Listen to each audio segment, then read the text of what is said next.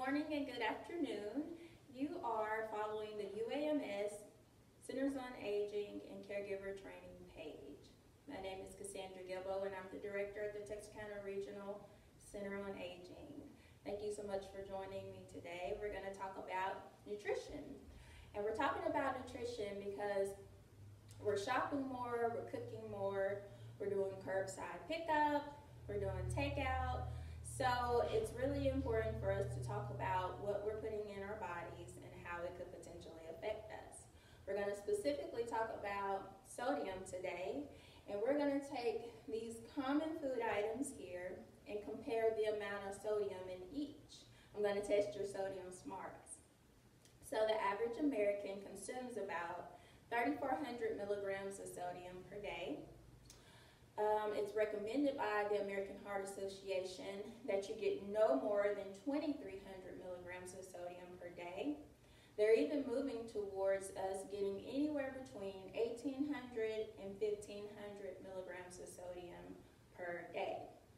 Now, if you're someone who has diabetes or heart disease, such as congestive heart failure, if you have kidney disease or kidney failure, and even high blood pressure, they want you to get 1,500 milligrams of sodium or less in your diet. We usually call that a sodium restriction.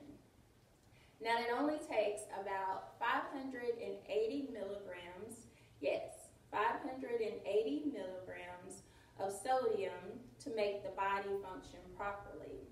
So if you think about that 580 milligrams just for the body to function, and then the 3,400 that we consume in our diets, or the recommendation of 2,300 milligrams, we get quite a bit of sodium in our diet each day. So we're going to compare these common food items and see which one has more sodium. So let's jump right in. On this first round, we are going to compare this cinnamon raisin bread, one slice, and we're going to compare it to sourdough bread, one small slice. So, one slice of the raisin cinnamon bread has 140 milligrams of sodium versus one small slice of the sourdough bread has 208 milligrams of sodium. So as you can see in this round of comparison, the sourdough bread has more sodium with 208 milligrams. So that's something you want to definitely keep in mind the next time you have a meal and you include sourdough bread. All right, on our next round of comparisons. This one is going to be fairly easy. I think you should all guess how much sodium in these particular items. We've got American cheese, one slice, or Swiss cheese, one slice. Which one has more sodium? So, with the American cheese, we've got 220 milligrams of sodium for one slice. And then for one slice of Swiss cheese, we've got 73 milligrams of sodium. So in this round of comparisons, you are right. I'm sure you guessed that one slice of American cheese has more sodium at 220. Ooh, that's just one slice. All right, next comparison is going to be a half a cup of mashed potatoes or a half a cup of potato salad. Now, for this comparison, I have included a measuring cup. This is half a cup for each one. Which one has more sodium? So for this round, a half a cup of mashed potatoes has 220 milligrams of sodium versus a half a cup of potato salad has 880 milligrams of sodium. just went silent for a minute so that could sink in. A half a cup of potato salad, a half a cup, has 880 milligrams of sodium. So you know when you go to a barbecue, you get your baked beans, you get you some potato salad, then you've got your pork ribs, beef ribs, chicken, whatever you like. Think about it. Do you get half a cup of potato salad on your plate? So that's a lot of sodium that you're consuming at just that one setting with your potato salad, not including everything else that you have at your meal. So you can see how it's easy to rack up on that sodium throughout the day. All right, moving on to our next comparison. We've got Raisin Bran cereal, and we have an English muffin, and it's cinnamon with raisins. All right, so this comparison, we are going to do 1 cup of Raisin Bran. Does it have more sodium? Or 1 English raisin cinnamon muffin? Which one has more sodium? All right, so the Raisin Bran has 280 milligrams of sodium for 1 cup, and the Raisin Cinnamon Muffin has 180 milligrams of sodium for 1 muffin.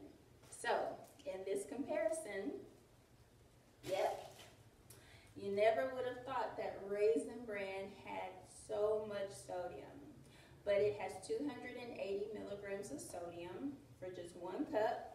So think about in the morning when you have cereal, do you just eat 1 cup of cereal? Also, I wanted to point out with Raisin Bran that for 1 cup, you get 47 grams of carbohydrates. And if anybody is a diabetic and you're counting carbs, you know that's kind of high.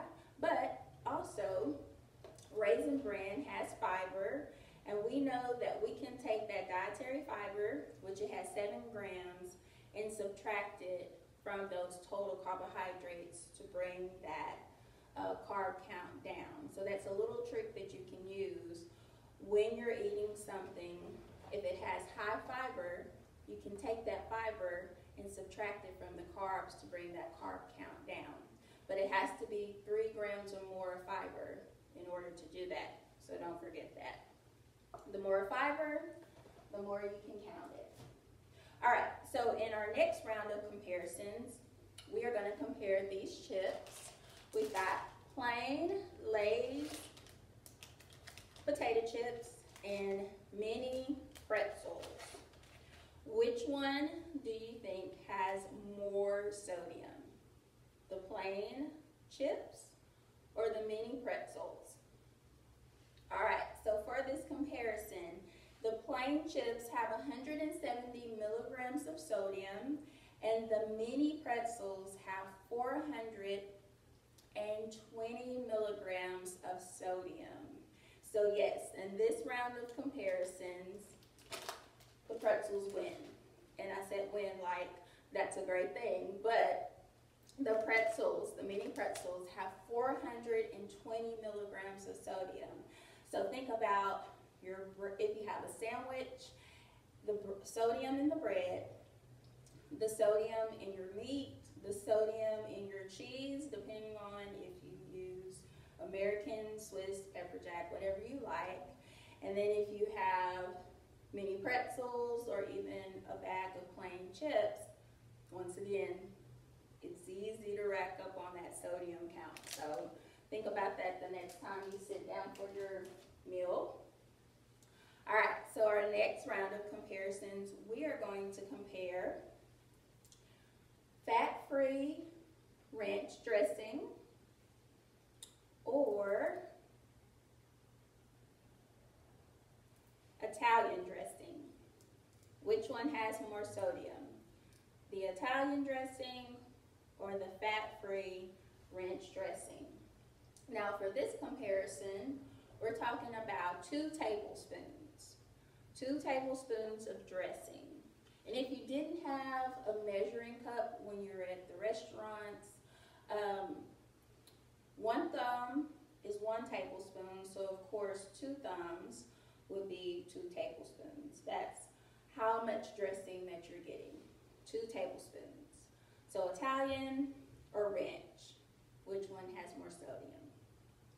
All right, so in this comparison, 2 tablespoons of Italian dressing has 300 milligrams of sodium, and the fat-free ranch dressing has 280 milligrams of sodium. So there's not a huge difference in the sodium content, but in this round, the Italian dressing is for the win. The Italian dressing has 300 milligrams of sodium. So think about when you have a salad and you put your dressing on your salad. Do you typically eat 2 tablespoons of dressing on your salad? Some people do, some people don't. So maybe instead of having 2 tablespoons, you just have 1 tablespoon to help cut down on some of that sodium content.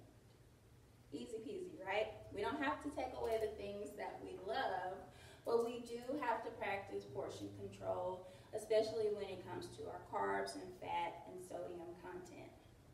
All right, so our next round of comparisons. We have turkey breast, thinly sliced, and we have ham, thinly sliced. So in this round, we get 2 slices, and you're probably going to get this one correct too. Does ham have more sodium, or does turkey have more sodium? Which one? All right, so in this comparisons, the ham has 515 milligrams of sodium, and the turkey has 490 milligrams of sodium. So again, they're both pretty high for just 2 slices, but of course, the ham is going to take the lead in this round at 515 milligrams of sodium for 2 slices. So again, you gotta think about your bread, your cheese, anything else that you're having with your sandwich, how that sodium content can just really rack up in that one meal. All right, our next comparison, we have chicken noodle soup, 1 can, or tomato soup, 1 can. Which one again do you think has more sodium? So the tomato soup has 1,510 milligrams of sodium. Actually, that's 1,540 milligrams of sodium, I'm sorry, for the tomato, and 1,510 milligrams for the chicken noodle soup. So there is a 30 milligram difference in chicken noodle and tomato soup. So for this round, the tomato soup takes it at 1,540 milligrams of sodium for 1 can.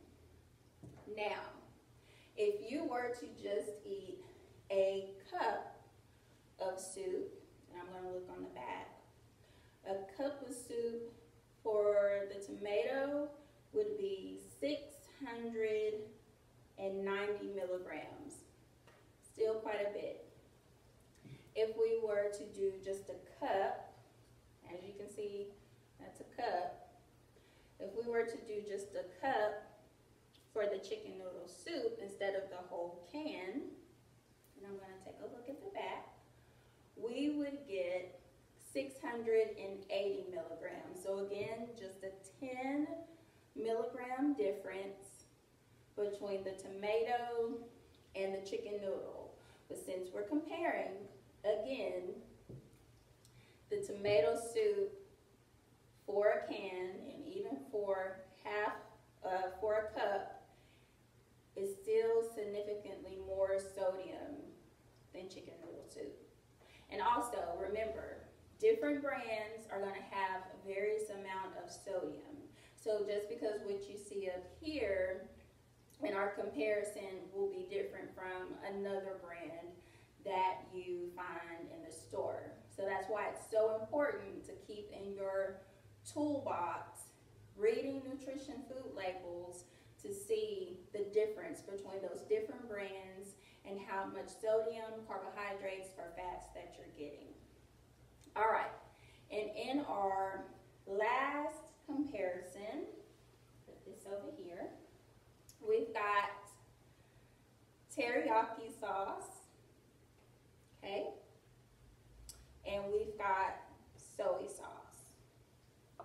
So, which one has more sodium? And I think on this one, you guys are going to pretty much already know which one has more sodium. Measuring wise, we are talking about 1 tablespoon as our serving, for our serving size. So 1 tablespoon of soy sauce has 900 milligrams of sodium, and then 1 tablespoon of teriyaki sauce has 600 milligrams of sodium. Still relatively high for both, but of course, soy sauce took this one with 900 milligrams of sodium for 1 tablespoon. Now think about when you eat fried rice and you like to put soy sauce on there. Do you typically just put 1 tablespoon on there, or are you really just laying it on there thick? So think about that the next time you pick up the bottle and you just kind of put it all around the rice, that you're getting more than 900 milligrams of sodium. So again, you definitely want to practice portion control when it comes to the sodium content of any of these food items. And remember that you can calculate your sodium easily by just reading the food label on the back and seeing the serving size and seeing the amount of sodium you get for that serving size. Now, if you have more than the recommended serving size, remember you're going to have to double that amount. So, if there's 900 milligrams of sodium in 1 tablespoon, if I decide, hey, I want to have 2 tablespoons, guess what? We have now 1,800 milligrams of sodium in just the soy sauce that we're using, not including what we're getting from the food that we're using the soy sauce for. So again, please do not think I am the food police. I am simply just here to make you be more mindful of what you're putting in your body. I do not want to take away the foods that you love, but you definitely want to practice portion control when it comes to curtailing that sodium content or curtailing, cutting it off, those extra carbs and extra fat. So again, thank you so much for tuning in today for this nutrition segment. Remember that there are other options available to help reduce your sodium content. Remember that most of your processed foods are going to have high sodium content. Don't be afraid to get canned goods. They're still wonderful, especially canned vegetables. A trick that you can do is you can pour out the juice that the canned vegetable is in, and then you can rinse off the vegetable to help get some of that extra sodium off. And then you can put those vegetables in water, and you can use herbs and spices to help make it more flavorful and tasty. I've actually got a quick story I want to tell you about that. My husband, he was going to cook us some chili beans. And so if you've been to the store, you know things are very scarce and limited. And so he was used to using dry beans in his recipe. And I said, hey, there's some beans in a can, and he kind of turned his nose up a little bit. And so I said, trust me, you won't be able to tell the difference. Give it a try. And so we did. We went home, we poured the beans in a colander, got all that juice that it was in off, rinsed it off, added it to our recipe. He added some really flavorful herbs and spices. It smelled so delicious, and it tasted even more delicious. And he was like, wow. He said, I would have never thought. So we still have ways to be healthy, even when our first choice or option is not available. You know, there's always frozen options that are available, but remember, they have been preserved as well, so there's going to be some sodium in those items as well. Fresh is always good, but remember to choose things that are in season, because they're going to be more cost effective than fruits and vegetables that are out of season. And also, you have no sodium available, but don't let no sodium fool you. There will be small amounts of sodium in that food item, but it's usually 5 milligrams or less. Then you have very low sodium options, and again, there's sodium in that food item, but it's usually 140 milligrams or less. And then you have low sodium options, and again, there is sodium in it, but it's usually going to be 35 milligrams or less. So you just want to take that into account whenever you go grocery shopping. Think about how much sodium, carbohydrates, and fat you're consuming. Read those food labels and just be conscious of what you're doing. And again, we're at home a lot more. We get bored, so break off that friendship with the refrigerator and the pantry and go take a walk. Again, thank you so much for watching this live today. I did want to throw out there that as a community, do not forget the older adults in your neighborhood. A lot of them may have experienced food insecurity before the pandemic. And if you think about it now, with things being a little bit more scarce than before, it's going to be harder for them to get access to the things that they need. Maybe it's a physical limitation. Maybe it's transportation that keeps them from getting the items that they need. So think about those older adults in your community and your neighborhoods that could really benefit from your help when you're taking a grocery run. Keep them in mind. And of course, let's all come together, be mindful of each other, stay safe, and stay guarded. Well, thank you so much for tuning in again. This is the UAMS Centers on Aging and Caregiver Training page. I really appreciate you tuning in. Don't forget to like, share, and comment, and I will see you the next time.